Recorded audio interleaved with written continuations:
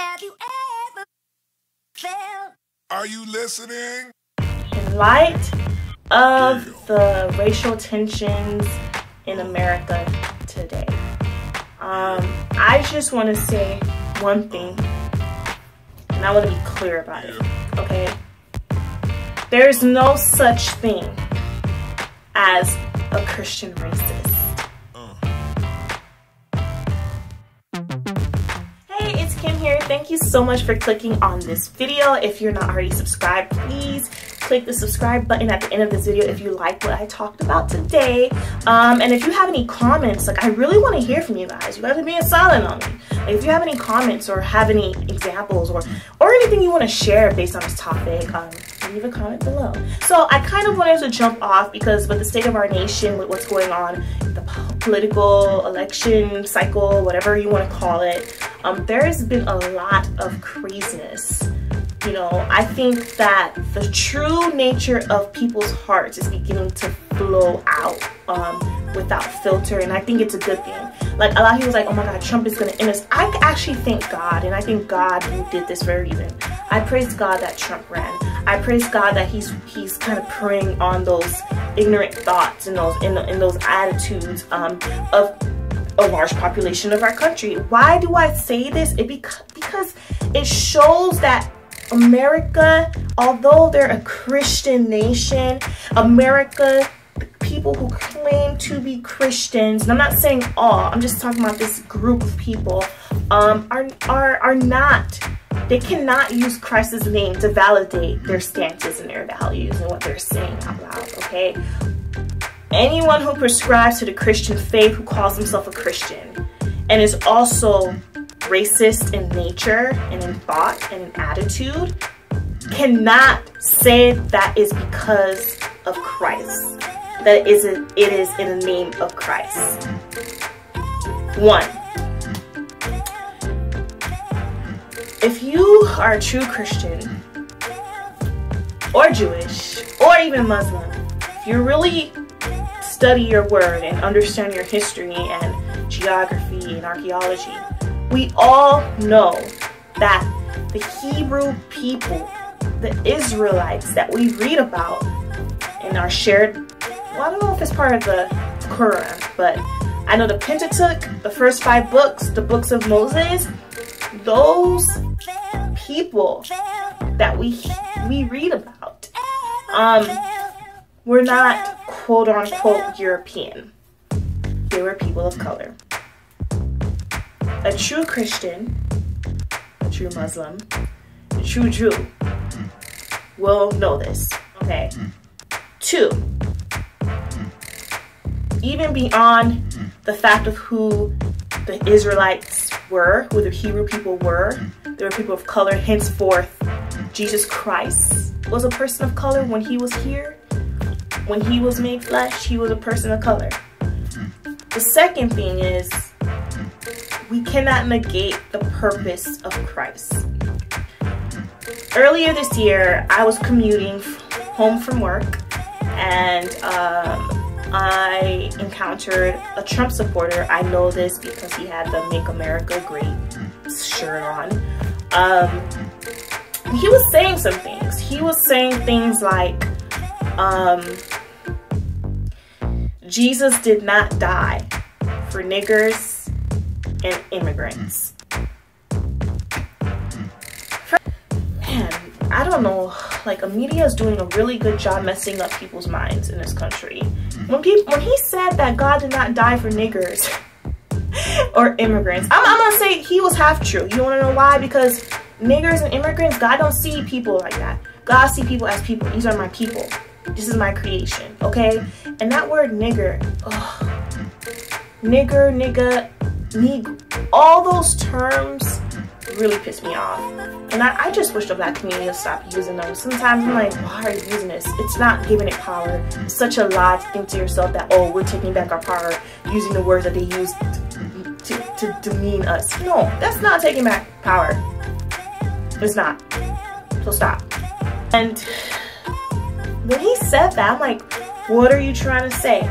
Jesus only died for the quote-unquote European? Can we all recognize and understand that whether you believe in evolution or creationism, first of all, evolution is a subset of creation. Like, do you guys realize that God did not make an Asian Adam and Eve? God did not make a African Adam and Eve. God did not make a European Adam and Eve. Recognize that we are all brothers and sisters. We are all one big family, and we separated and began to transform to our environment. Thus our different features, thus our different complexions, thus our different hair textures. Why do, I guess, like African American hair, it grows up and it grows wide, and European hair, I'm using these terms because like it doesn't make sense.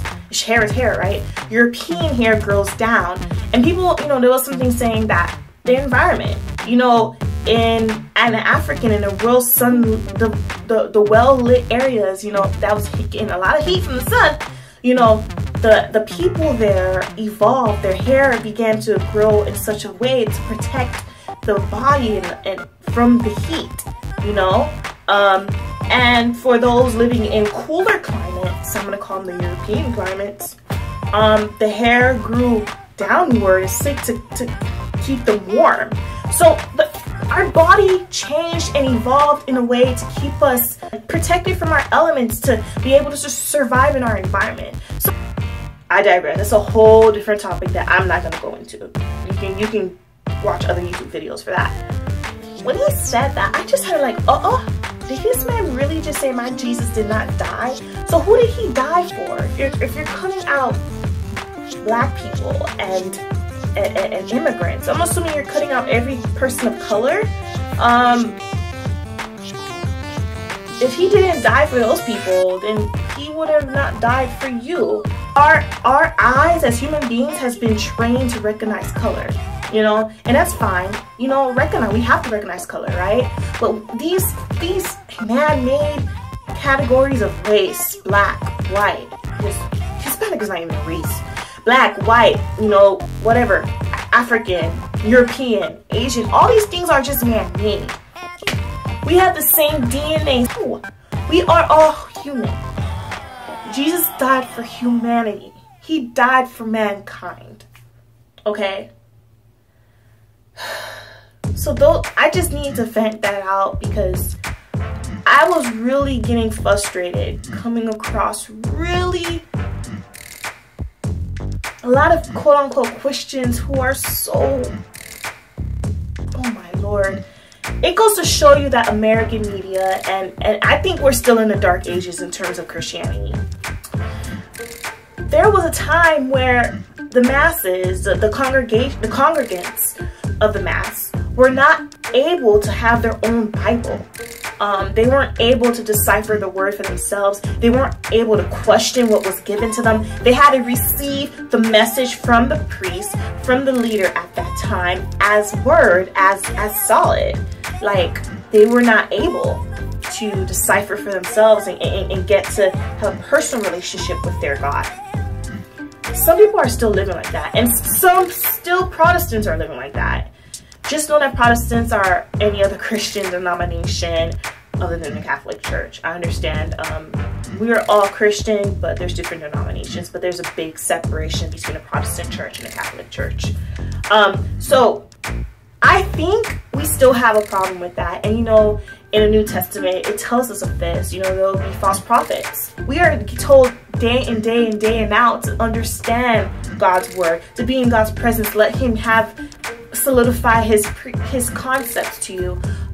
But man, there are a lot of Christians who till this day, even if they have a Bible, they never open it, and they take everything that the pastor says as gold.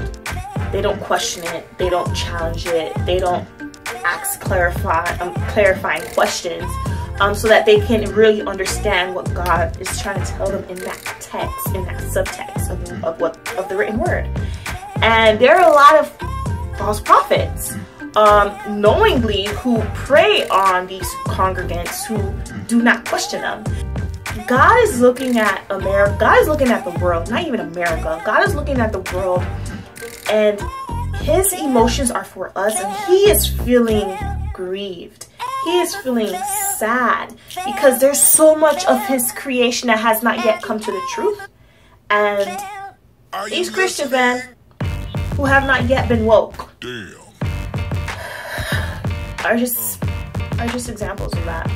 Hey, it's Kim here. Thank you so much for clicking on this video. If you are a new subscriber, please sure to click subscribe if you like what you see. And for my returning fan, thank you so much for returning, checking out this video. Be sure to like and comment below. I kind of want to know your thoughts.